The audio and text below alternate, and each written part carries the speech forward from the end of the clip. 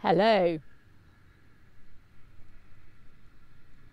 welcome to our online service today when we're going to celebrate harvest.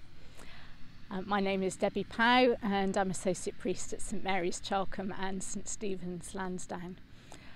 I'm also a farmer's wife and it's wonderful to be able to welcome you, to bring you today to one of the fields on our farm. If you follow our services online, this is pretty much the place I sat last week. If you remember last week, I was surrounded by tall maize plants, 8-9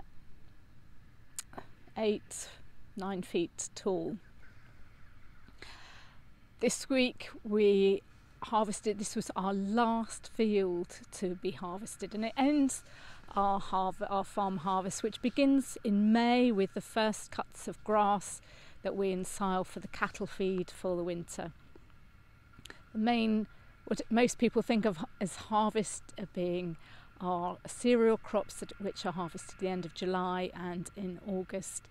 And maize, this is another animal feed crop. It's all chopped up really small, amazing big machines that come in and just sweep through, just gobbling it up, chopping it really fine, blowing it into a trailer, which then takes it into our what we call silage pits, which are somewhere behind me, where it's ensiled and becomes silage. It pickles itself and becomes silage, and the cattle will eat that for the winter. It's lovely to be able to celebrate harvest when everything is harvested. So often we've still got the maize to harvest when we celebrate in church. This week, that's not the case. This year, that's not the case. This is an informal service, as you may have guessed. We'll just have the readings, my sermon and some prayers. I am recording on a working farm.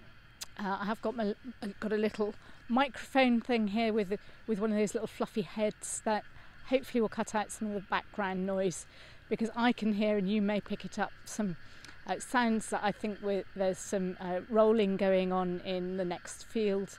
The farm is incredibly busy at the moment, planting next year's crops while the weather is still dry. So I apologise if there's those bits of sound that you pick up too. If that disturbs you, I hope you can filter it out if the microphone hasn't already. Anyway, let's begin with a pause.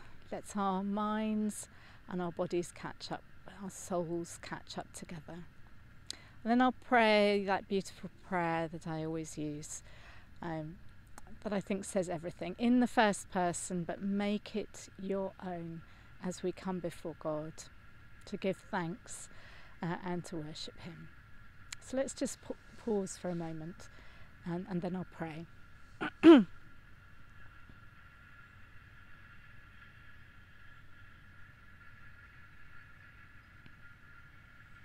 Loving God, beloved one,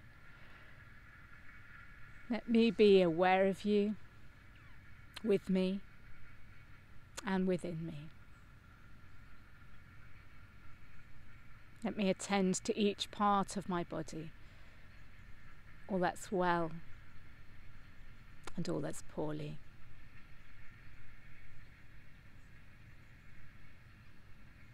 Lord, help me to let go of all in my life that lies in shadow.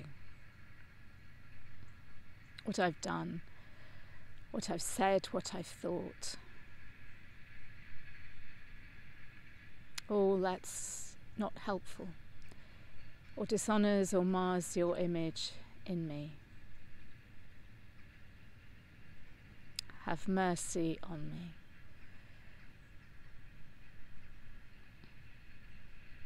But let me trust your presence as I listen. Let me not be distracted by the clamour of every thought. But let my heart be still, my face unmasked, my mind unlearned. Let me not be afraid of all I know I cannot be, but let me trust that I am enough. That just to be here is enough, just as I am, and to trust that you look on me, my beloved, with eyes that see, with eyes that love, for you are love itself. Amen.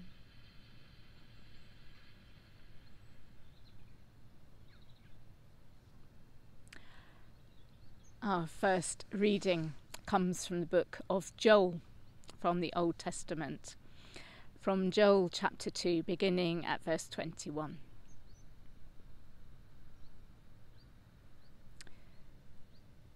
Do not fear, O soil. Be glad and rejoice, for the Lord has done great things. Do not fear, you animals of the field, for the pastures of the wilderness are green. The tree bears its fruit. The fig tree and the vine give their full yield. O children of Zion, be glad, and rejoice in the Lord your God. For he has given the early rain for your vindication. He has poured down for you abundant rain, the early and the later rain, as before. The threshing floors shall be full of grain, the vats shall overflow with wine and oil. I will repay you for the years that the swarming locust has eaten, the hopper, the destroyer, and the cutter, my great army which I sent against you. You shall eat in plenty and be satisfied, and praise the name of the Lord your God, who has dealt wondrously with you. And my people shall never again be put to shame. You shall know that I am in the midst of Israel, and that I, the Lord, am your God, and there is no other. And my people shall never again be put to shame.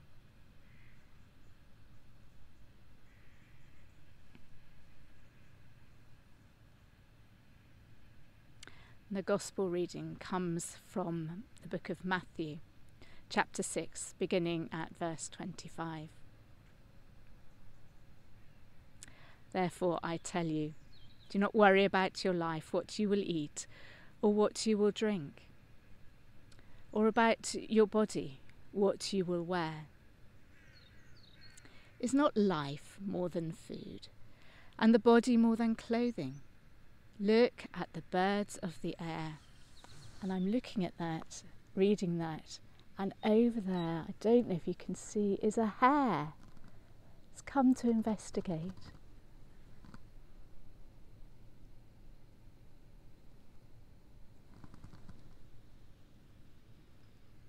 I don't know if you could see that. I hope you could. I'll resume reading. Look at the birds of the air. They neither sow nor reap, nor gather into barns, and yet your heavenly Father feeds them. Are you not of more value than they? And can any of you, by worrying, add a single hour to your span of life? And why do you worry about clothing? Consider the lilies of the field, how they grow. They neither toil nor spin, yet I tell you, even Solomon in all his glory was not clothed like one of these. But if God so clothes the grass of the field, which is alive today and tomorrow is thrown into the oven, will he not much more clothe you, you of little faith?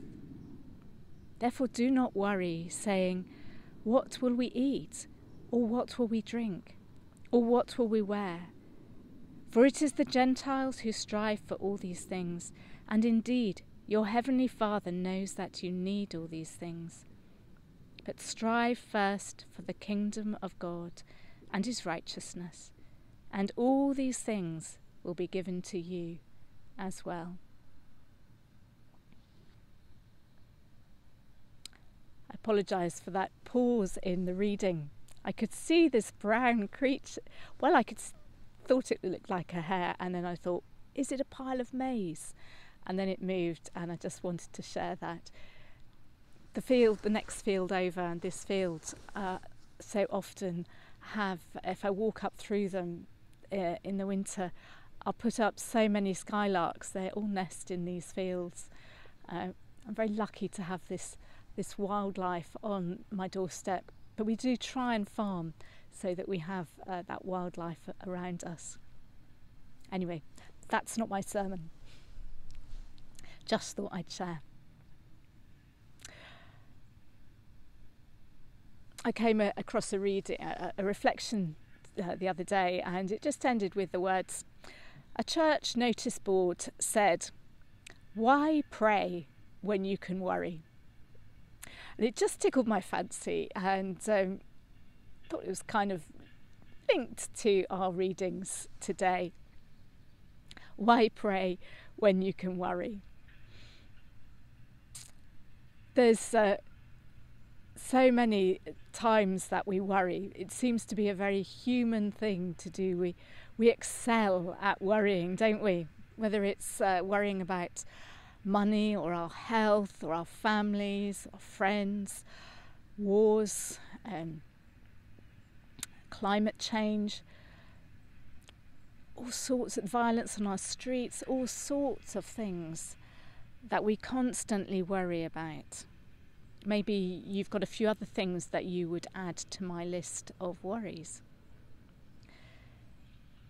But one of the things we don't seem to worry very much about here, particularly in Bath, in our areas, and at this time, is food.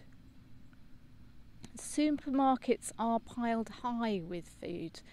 Foods from all over the world. We can have things out of season, strawberries, raspberries. They seem to be in the supermarkets all year round. Asparagus. They're very seasonal crops when we grow them in our gardens. And then there's the exotics, the pineapples, the avocados, as well as our normal staples in the UK. Granted that supermarket shelves aren't quite as full as they used to be. Prices have shot up. I looked at my husband's favourite the other day, Cadbury's Dairy Milk, the big ones, what was 200 grams, suffered from shrinkflation. It's gone up 25% overnight. There are all those things going on, and we are aware of many around us for who there are so many other expenses that are so necessary that the food bank is an important part of their survival.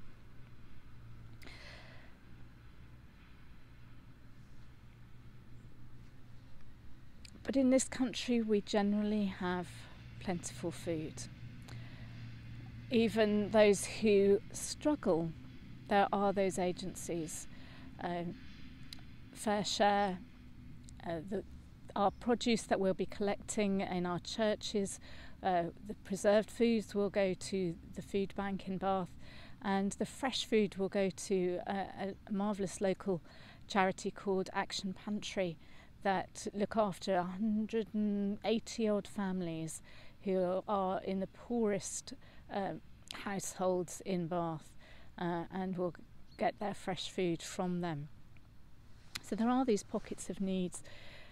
But as a farmer, I also know that sometimes we don't pay enough for our food, that sometimes it costs the producer more to produce the food than they are paid for their raw materials. We are so used to having food available all the time. Food is something we cannot live without.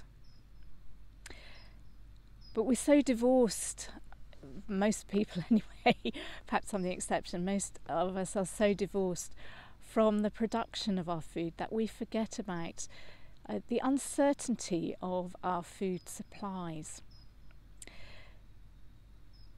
This year has been quite a difficult growing year on the farm. You may remember that it started raining, I think it was about early October last year, and it rained virtually every day until about May. Most of our crops, our main cereal crops, are planted in or sown in September and October. Sorry, I use the word planting, sowing, seeding, they're all interchangeable. Bit of farming terminology. But this is what we're busy doing now, planting next year's crops. When we're growing crops, we're trying to use as little of chemical as we can, both environmentally and from a cost perspective. And we have a weed that's quite prevalent in the UK called blackgrass, which can outcompete crops of wheat or barley. So what farmers do is try to delay their sowing. They get the blackgrass, which produces prolific amounts of seed, get it to germinate, and then go through with a cultivator to disturb and kill all the germinating seedlings. Then they plant the main crop. What happened last year for most farmers is that in doing that, they lost the window of planting their crops. Here we're in many ways fortunate, or we were last year. Our land's quite sticky when it gets wet, and we tend to, because we're a mixed farm, we have cattle and grow crops, and so we have crops like maize that we've grown here that is planted at different times of the year, and grass is the other thing we use as a break crop, and that breaks the seed cycle for the blackgrass. So because of those things, because our land gets a bit sticky, we tend to push on, and when we've got some dry weather as we have now, we plant as much as we can. So last year we managed to get our crops in, but many in the UK didn't. Farming, always you have to be a bit flexible. We tend to be reactive than necessarily proactive. So always plan A, B, C, X, Y, and so many people last year ended up either planting very late into not very good seed beds, or they tried to plant spring crops, neither of which would yield as well as a well-planted autumn crop. So nationally this year, the UK harvest will be quite a bit lower than it would normally be. Having said all that, August was amazingly dry this year. Usually when we get our combine out, at least to do the wheat, often it's dry in end of July when we combine the barley, and wheat's a little bit later. When we get the combine out to start harvesting that in August, down comes the rain, and it's then a bit of, nibble a bit here when we've got a little dry window. But this year was largely dry, and so it was a fairly easy harvest, for which we were very grateful. And so we had all the main crops combined by September, just with by the end of August, just with some spring beans to do in the beginning of September. And this year, with that earlier harvest, usually harvest ends and we're almost straight away into autumn cultivations. And this year we had a bit of a break, and we actually had a harvest supper for our staff this year as a big thank you for the very long hours that they work all over the summer. Harvest is traditionally such a big festival. With our divorce of land and food production and where we live these days, we forget to give thanks for so many people you don't have to go back very far in time, even in the UK, for most people to be involved with food production. And in many parts of the world still, where people are much more agrarian, working the land, harvest is a big celebration of the crops harvested in store. There's food for the next year, and that is such a relief, so much to be grateful for. We, of course, look at it also from a perspective of God providing for us. God provides the rain. God has made this beautiful planet in the way that it has, with the temperatures that we have, that allow us to grow these crops, allow us to feed ourselves. We can't make the rain come. We can't make the sun come. We can't make the crops grow. God has done all those things. He's made seeds. He's made life to grow.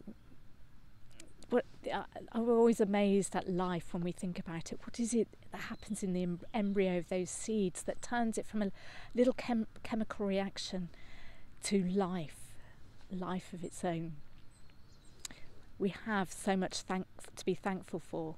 If you look around the hedgerows in the autumn, they're dripping with fruits, with blackberries, haws, hips. Blackberries are nearly over now. There's hazelnuts if you can get there before the squirrels. Our land naturally produces abundantly. It's got how God has made it. Reflecting on God's provision, being thankful, it's one of those ways that helps us to gain perspective. Remembering God's provision in the past, remembering God's provision now. It's one of those things that helps us not to worry. You know, as Jesus said, don't worry about these things. God knows your needs and provides. It does help us to reflect and think back, to trust God. And then when we're in difficult situations, then we can have the hope that God's still there, God's still working. Our churches have been supporting for many years a charity called Ripple Effect that I'm chaplain to. It started as, you may have known it as Send a Cow. And it works in Africa with sustainable agriculture. And St Mary's in particular have pledged a few years of support, and so their money that they have been giving over the last few years has gone to a specific project of Ripple Effects. Sorry, I still call it Send a Cow. My apologies. Ripple Effects in Kenya. A place called Migori, which is Western Kenya, on the lake, near the lake edge of Lake Victoria. And it's been working particularly with women and helping them to not only grow crops but to be able to take those to market and to build up a bit of resilience. It's a project that runs for 4 years and it's just coming to its end. You may have been aware last winter that East Africa was experiencing some of the worst droughts for decades. Migori was in that area. And then in April, I think it was, the rains came. Great. But they came so torrentially that so much was washed away. People lost their homes, their possessions, their latrines that they'd built were washed away, their crops were washed away. Now, Ripple Effect's not a disaster relief agency. It works in sustainable agriculture in the poorest areas of Africa. But the staff wanted to see how these people were coping in Migori, what they could do. And they got in canoes and canoed to Migori when the floodwaters were still up. Not quite sure what to find. And they found that, having worked with these people for 3.5 years, having had three harvests, having learnt so much about sustainable agriculture and about learning so much about being thankful for what they have, and seeing opportunities with what they have, which is one of the wonderful things that ripple effects does. Not what we haven't got, but what we have. The ripple effect workers were really surprised that already, even though there were still floodwaters around in some places, the people in Maguri that they'd been working with had already started to rebuild. They'd replanted their crops where they could. They were full of hope and resilience that they didn't have before. And I was just reflecting on that and our harvest and climate change and so many other things.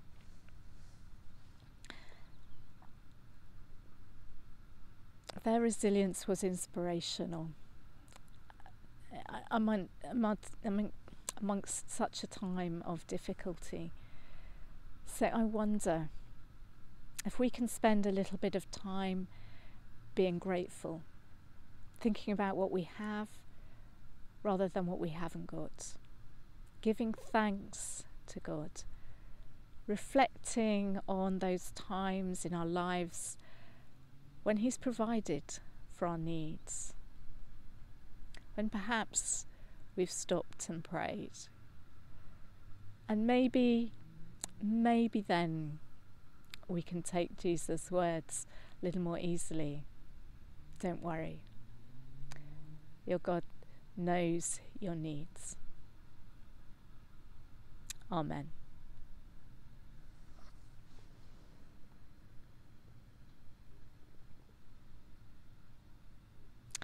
So let's take a moment now to pray.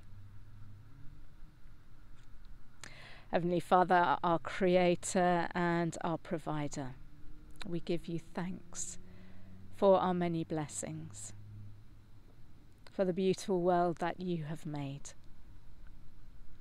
for the countryside, and for your provision for food.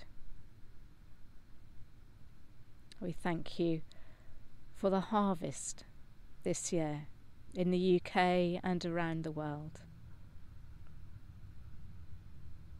We thank you for those who work the land and process our food.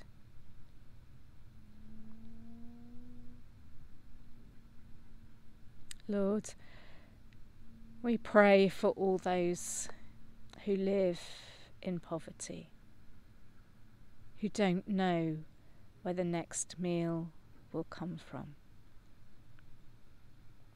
We pray for organisations like Ripple Effect, for those who can help in a long-term, sustainable way to enable people to feed themselves.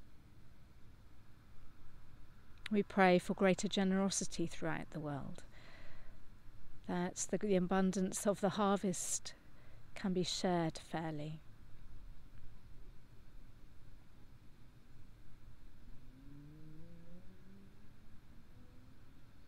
Lord, we pray for those who are caught up in wars. We pray particularly for the Middle East, for Ukraine and Russia, for Sudan, for the many other conflicts around the world. And we pray for peace. We pray that people would let go of greed and learn to see one another as human beings in your image.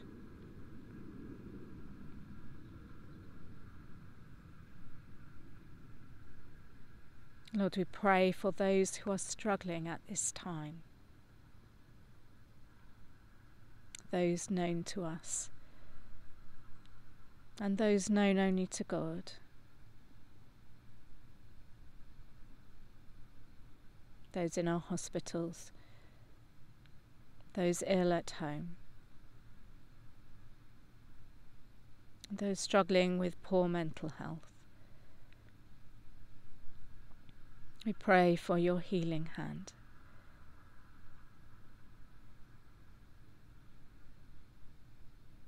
We pray for those who've died and those who are grieving, for your comfort at this time.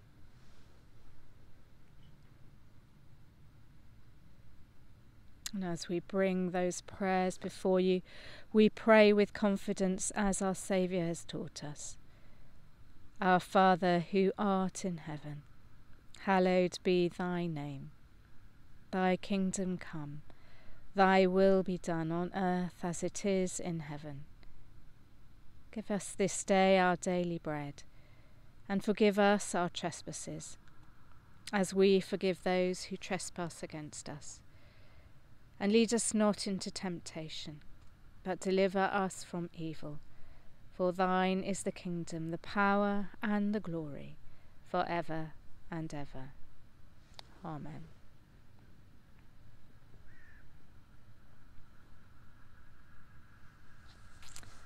And the blessing. May the peace of Christ go with you wherever he may lead you. May he guide you through the wilderness, protect you through the storm. May he bring you home rejoicing at the wonders he has shown you. May he bring you home rejoicing once again into our doors.